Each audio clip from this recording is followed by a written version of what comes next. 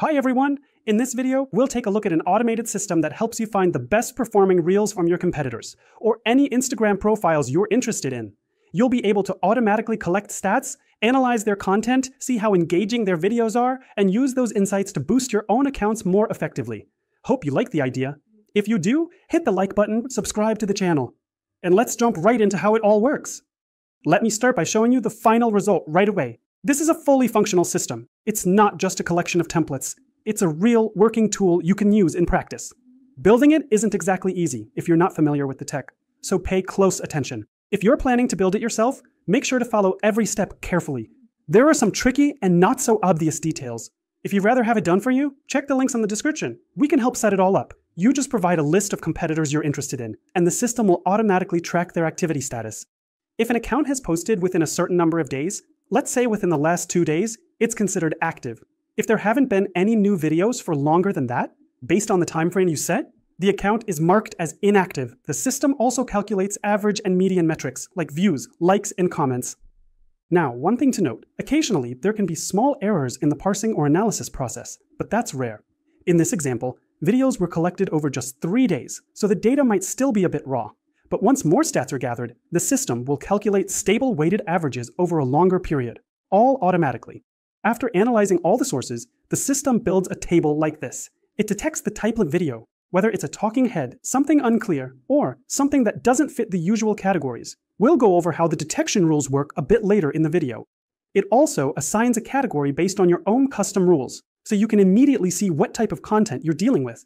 And of course, it calculates engagement levels. A video is considered early hot if it's only a few hours old, or maybe 1 or 2 days, and it has already reached 60% of the expected engagement, based on the best median performance for that account. That means it's gaining traction quickly. A video is marked as hot if it performs 20% better than the median metrics across the entire profile. You can adjust these thresholds to fit your needs. Tighten the criteria to get fewer reels, but with stronger ideas, for example. For each reel, you'll see a direct link, the number of views, likes, and comments, how many days ago it was posted, the post date, and the date it was added to the system. You'll also see the video duration, the description, and the content, including the hook and the main text extracted from the video. And the system can automatically translate the content into any language you specify, so you can analyze competitors in any market, spot high-performing ideas, and adapt them into your target language. In this example, the translation is into German. Next, the content goes through moderation, either approval or rejection. There are also some hidden fields here, extra data points that aren't necessary to see all the time, so you can keep the view clean. These metrics are calculated automatically. For visual clarity, they're hidden. But if you're building this yourself, just know that these values are pulled from a connected table with source data. That's where the engagement level is calculated from. These columns are just service fields used for the calculation, so we can hide them for now. At this stage, our main task is to review the content and decide, approve or reject. If you're building your own version, you'll know exactly how this part works. The goal here is to confirm whether the idea is worth saving. For example, if you reject an idea, it disappears from the list. If you approve it, the idea moves into production. It's copied to the production tab along with all the data, so you can manage it from there. This includes the video link and its translation into the language you need. Say your video is in English but you speak German. The text will appear in your target language. You can edit the text with a prompt to adapt it to your style, rather than just copying it verbatim. We'll cover this process in more detail later. From there, you manage everything within your workflow, moving items through statuses as needed. So the reels ideas you like get moved into the production tab, making it easier to focus only on what matters without the rest of the database cluttering your view. You can also filter by columns to find exactly what you need, for example, by the number of days. Filter for videos posted yesterday or today by setting the days filter to less than or equal to 2. So you can spot fresh content. You can do the same for engagement levels. Add a filter to show only hot videos or rising stars. Since data updates over time, a video posted 10 days ago might start going viral later. The system will keep updating that video stats for the number of days you specify in the settings. Let's clear the filters for now. In settings, you decide how often videos update, so older videos get refreshed stats too. There's also a filter on the review column that shows only items with pending status, so once you click approve or decline, those ideas disappear from the list to keep your view clean. You can review and process everything once a day, approving or rejecting, and keep the table tidy. So, we've covered how this works in your daily workflow as it appears in Notion tables. Now, let's look at how the system is built, in case you want to set it up yourself. Again, it's important to follow everything carefully. This requires skills above average, especially because some parts involve coding, which is critical here. To start, you can use a scheduled trigger. Here's a test example. The trigger runs once a day at 4 a.m. to update everything. There's no need to update more often than that. Hourly updates aren't really useful because monitoring this table every hour doesn't make sense. Checking once a day is enough to see what's new. You could update every 4 to 8 hours to get fresher stats, but less than 8 hours probably isn't worth it. Videos aren't posted that frequently, and frequent updates put a heavier load on the computing services, which cost money. So, consider your budget when deciding how often to run these updates. Since every time videos are downloaded and processed by AI, it uses resources. Once the trigger is set, the process starts by setting variables. For example, you enter the Apify ID of the scraper service you want to use to parse Instagram data. Next, you set how many days back to parse, for example, the past 7 days. Parsing older reels like 10 to 20 days old usually isn't useful. You also specify how many results to parse per account. If you have 10 accounts and you set it to load up to 3 videos each, that means only the last 3 reels per account will be fetched to determine activity status. No need to load very old videos. If you know the accounts post about 1 or 2 videos a day, it makes sense to set a higher limit, say 20 videos over 10 days, to keep older stats updated as well. The maximum days setting helps define whether an account is active or dormant. If someone hasn't posted in more than 2 days, their status will automatically be set to dormant. Then you specify the language you want the content translated into. You provide competitor sources in any language. The system analyzes everything and translates the content into your chosen language. You set this here. From there, the process runs automatically, gathering data based on the parameters you've set. First, we take all sources listed in Notion, all entries from that table. At the start, we only need the Instagram usernames to add a new source. If you already have an existing source, just copy its username. It's best to copy everything after Instagram.com from the profile URL. Then paste it here. That's how you add a new source. When loading, the source is selected and processed automatically. All the info about its reels is added and updated. You don't need to manually upload any data. It all happens behind the scenes. To add a user, just enter their Instagram login. We load all the sources and then build a request to the Apify service. Here's the key. Since Apify accepts only one request at a time, we combine all the usernames into a single list. We generate a list of URLs to parse. At the same time, we create a map linking each username to its corresponding Notion page, so we can update the right page later and assign each reel to its proper source author. We save the username with its Notion page ID beforehand. We also combine all user lists into one URL for the request. Then we start the parsing process by sending a request with the scraper ID stored in our variables as the author and build the query request.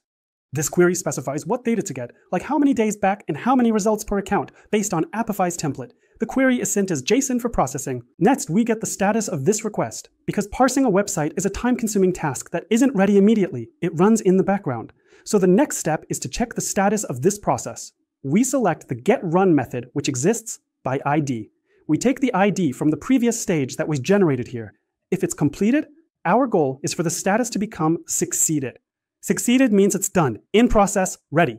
Ready means it is loading but isn't yet completed. This means the request has been received by the service, and a successful status means that the request has already been executed. So when it's given, we take all the data that has been loaded through the getDataSetItems method, and then we process it. When you're setting up the Apify service, this is done through Apify. Sometimes you need to click Install Node. Install this service so you can use it. It doesn't come by default. If you have a new version, you can see I only have one update here, which means the version is the newest. Make sure all your nodes here are using the latest version, because something in older versions might not work. This is also important to consider if you're doing this yourself. And our next task is to get the statuses. We already have a list of all reels, and we do two things. We check when the last video was posted to determine if the status is active or dormant, and assign them a page in Notion. That is, for each page to arrange, for each reel to specify which Notion page they belong to. What we formed here as a map of pages, map, that for a certain login, there's a certain page. And here we already specify each reel has its author's login, the owner is passed, and we specify for this reel on which source's page it's located. So this is the mapping that we did here. We're already using it. This is a complex point. Well, you need to be a developer here or seek help. Our task is to match each reel to the page where its source is located. Next, we determine if this is the owner, because sometimes if a reel is reposted or there's a collaboration, multiple authors are listed, and consequently, they won't have a page ID. So in this map of logins, we won't have the login we need. The login of the reel's author will not be the one we specified here. They have a collaboration. This author has this reel on their page, but they're not the author, so their name is different. And accordingly, we don't have such a page in Notion, so we skip all such collaborations. Well, we check that this is the owner, and the owner here is determined by having a Notion page specified in the previous step. And if everything is good, then we update these statistics in Notion for all reels. We determine if the status is active or dormant, write its full name, that is, the account name, not the login, but the account name, and we'll insert a link to this account. These parameters, link, status, and account name, are written automatically. All this data is already taken, calculated. Median likes are specified here. This is calculated by a formula from the adjacent table. Median values for all reels, how many are uploaded. These columns are duplicated so that it's not a rollup method, i.e. not a rollup property, but rather a static property, so that later in reels we can calculate engagement metrics based on these figures, because rollups can't be used there. This is also a relatively complex point, but you need to know these numbers if you're going to reproduce this yourself. They're needed in the table. You can hide them so they don't catch your eye. Median values are formed anyway, so these were also service fields. Next, that is, we have formed that is all our reels are loaded. Our next task is to form them into a single list so that we don't have to get all reels in a loop. We need all branches, all loaded reels to be formed into one list so that we only call the getReels method once. Our task now is to get all reels from here, so that in the future we can also determine if this reel is already in the database and just needs its metrics updated, or if it needs to be loaded. So all videos aren't reloaded 10 times, it's determined based on what's in the database, to more efficiently use AI resources for analyzing everything we do. So in this code, we get all reels, and then in this code, we look at the reels we've loaded, also compiling a map of ready reels. And for those reels that were called via API and parsed, we check if this code is complex, but essentially you need to understand approximately, whoever understood. All the code isn't hidden. Anyone who understands what this is about can replicate it. We check all existing pages by source, and the source is precisely our username in order to find. By source, we check if this page already exists, this reel, or if it doesn't exist yet. So if it exists, initially we set that it was created as false. If it exists, it will remain that way. And if it doesn't exist, the status will be marked as created, and additional parameters will be added. Caption, link to the video, when it was uploaded, duration, and so on. These are the fields we need specifically for uploading the video. This is what we determine. With this code, we create a verification of these reels that we loaded here from the database, with those reels that we received here from this database from the service. That is, we compare the newly parsed ones with those that we already have in the database. We form the corresponding variables, and then we check through this cycle, go through all these variables and verify if it was created or updated.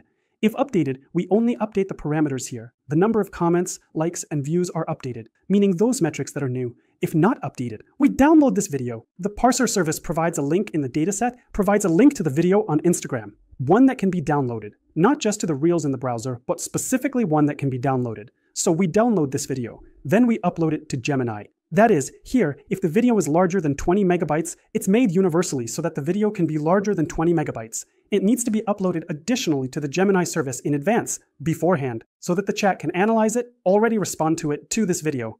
That is, the video is uploaded in advance, not together with the prompt, especially for large videos. And further, the chat cannot immediately analyze this video. It needs some time to process it. Therefore, 1 minute is initially set here. A request for the status of this file is sent. That is, we get this file via the API link and its status will be indicated. And we check that if its status should be active. If it's active, it means the file is uploaded and ready to work, meaning the chat can work with it. Next, we form the prompt that we need to process this video. That is, here are all the instructions that actually process the video. You say that you're a transcriber. Make a transcription of this video in the language that exists. That is, we get the original transcription in order to later record the voiceover, meaning a quality transcription. Not just to break it down into words, but specifically so that it's readable text. Next, we determine what hook to identify in this video effectively in the first seconds of the video. Then, determine the category of this content based on the following rules. Here, we specify for ourselves what rules to use to determine this video category. For example, if it's business, if there's advice about business, if cooking, if they're cooking, then cooking. And it's clear that you'll choose competitors and analogs based on your topic. So you can divide your topics into categories. If you're, let's say, about entrepreneurship, you can set business, marketing, add finances if there's advice about finances, and so on. Add your own rules for processing categories and leave it as unidentified if you couldn't determine it. This can happen especially if the reel has no video or no text and just a couple of sentences where you can't understand what it's about. So do that. You determine the category for yourself independently. And the same goes for video format, based on the following rules. Talking head. That is, if it's a talking head video. If it's a drawn animation. That is, here we specify what it is if such and such rule applies. And you can also determine this for yourself. You can use this not as a video format, but say a type. Specify some of your own types. So you'll have two types of categorization, by categories and by type. So you set such tags and create your rules by analogy. Next, we say to make a full translation. Translate this video into the language you specified in the settings. That is, your language that you need. And we say, return the result in clean JSON format, without any additional frills, in the format that we need. That is, we select transcription, hook, category, format, translation, and hook translation. We tell it to return such JSON. Next, we form this JSON. We check it, since it's still text. We remove all the excess, transform this text directly into JSON. We check these parameters to ensure they're in JSON. That is, if they don't exist, we'll fill them with empty elements. We initially take the current element that's being processed now, the loaded one, and add this parsed parameter to it with these additional parameters in order to add it to the database later. So in is created. Here update takes the current element and its data is updated. And similarly, we take this element from isCreate, but since we've already gone through all these steps, we go back, take it, and combine it with this data that we got in Gemini, so we get a complete element that we parsed, plus this data we added to it. And then we directly create the element. That is, we take what we parsed, caption, or hook. So here, for the title, we take the hook. If it didn't parse, like if Google processed something unsuccessfully, Gemini, then we take the caption, cut the first 50 characters. And then we take all the fields in the same way, data, description, and so on. All the parameters of the reel that are here, plus the directly parsed parameters, are loaded into the reel. So if our reel is new, all these fields will be filled, including metrics. If it's being updated, then only the metrics are updated. And there's one more point here, that in Notion, you can use upload only 2000 in a text field. So hear this, a transcription is cut to 1800 based on the fact that there will also be a hook, plus these service labels. You can remove them and, for example, leave only the transcription output here, and then only text, but still cut it to 2000. Well, 1995 to have a small buffer. So it's cut here, meaning if the reel is too long, has a lot of text, it will be cut to 1800 characters. These are Notion limitations. Well, most likely the meaning will be clear, and the same with the translation. All of this is trimmed here. The category will be directly from the parsed data. It will be here. So, we periodically run a process that regularly takes our database, collects all reels, then updates accounts, sets activity status for new accounts that have been added here, assigns additional parameters, then loads all the reels that we already have in the database, looks at them, compares them with those that were in Notion, or more precisely, those that were parsed dataset items plus database, compares them and determines if they need to be loaded or updated. If updated, it only updates the statistics. If loaded, it uploads the video to Gemini, creates a prompt to process this video, analyzes the result, and creates a record in Notion. It's important to pay close attention to everything, of course, as I showed, since if you make any mistake here, it won't work. So this process is quite complex. But on the other hand, it's not just a template, but an actual working solution that creates such a competitor analysis table for you, automatically spotting new ideas every day. This will be your summary of what's happening in the market, so you can review these ideas and improve your account promotion metrics. If you need help developing something like this, or something more complex, whatever you need to do, contact me using the links in the description. If you like the idea, I'd appreciate your like. Subscribe to the channel, and see you in the next videos.